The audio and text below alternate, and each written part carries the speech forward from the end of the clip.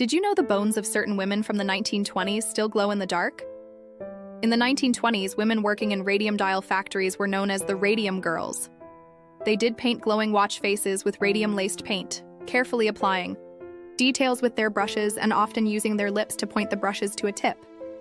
But there was a deadly catch. The radium they handled every day was radioactive and highly toxic. One of those factories was located right here, in my city. In the midst of the Great Depression, these jobs were a lifeline. They paid well at a time when families were struggling to survive. Yet, despite the seemingly harmless nature of the work, no one could have predicted the tragedy that followed. The Radium Girls were slowly poisoned by the very substance they worked with.